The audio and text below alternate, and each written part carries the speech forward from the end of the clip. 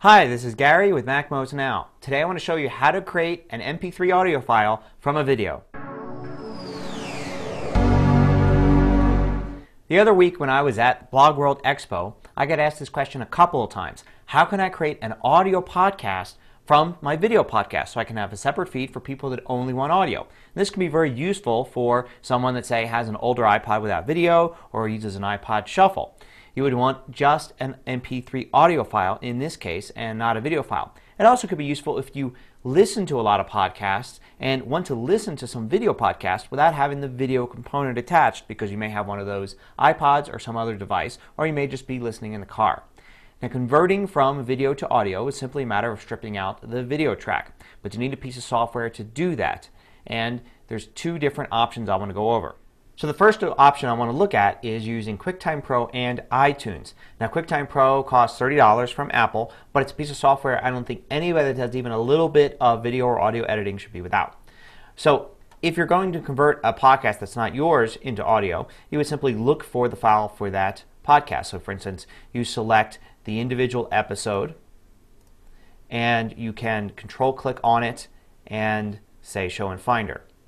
And this will bring up the actual MP4 or M4V file for that episode.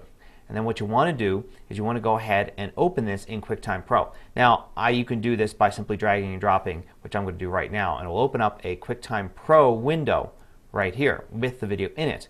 And at this point, I can actually go to Export, and I have a bunch of different options to export. One of those options is going to be sound to, and you get three options. So you can choose sound to AIFF. Unfortunately, you cannot convert a video or anything to MP3 in QuickTime Pro.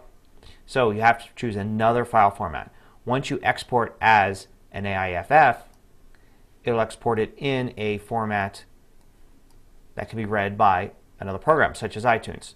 So now we've exported that. Okay, I saved the AIF file to my desktop, but I'm going to move it here so you can see it. And now I'm going to go ahead and drag it into iTunes here, into my music library.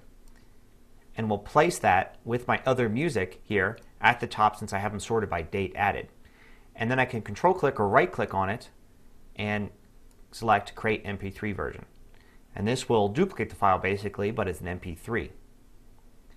Since I've added it to the music library and I have it iTunes set to manage my music, it has taken it out of this podcast directory here and put it in the regular music directory under unknown artist and unknown album.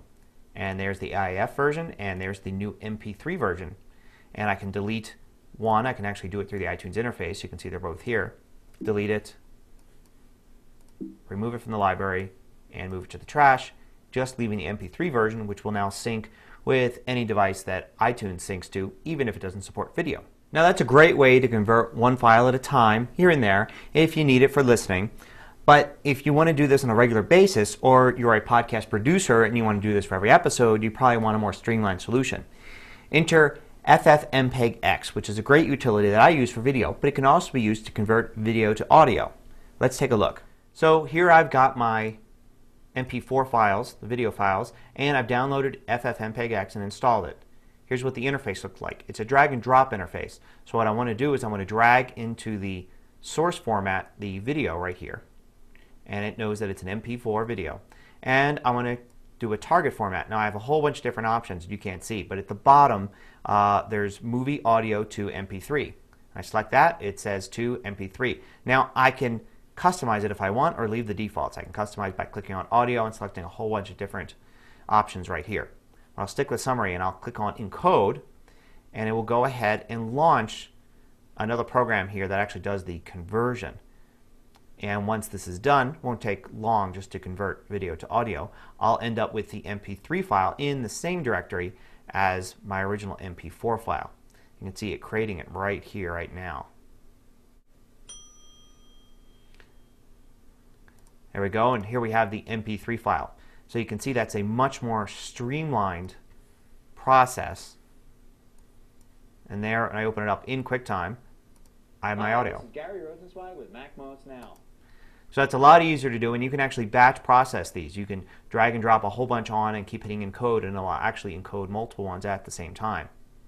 So there are two options for converting video to MP3 audio files. If you like this tutorial and you like this podcast, please tell your friends to subscribe at macmost.com/itunes.html. One thing, I've changed my Twitter address. It used to be twitter.com/GaryRosenzweig, all spelled out. That's a lot to type in. So I got the shorter Twitter address, twitter.com/ROSENZ. So my apologies if you tried to subscribe to me in the last couple of days and got nothing when you went to the old address. Until next time, this is Gary Rosenzweig at MacMost Now. Thanks.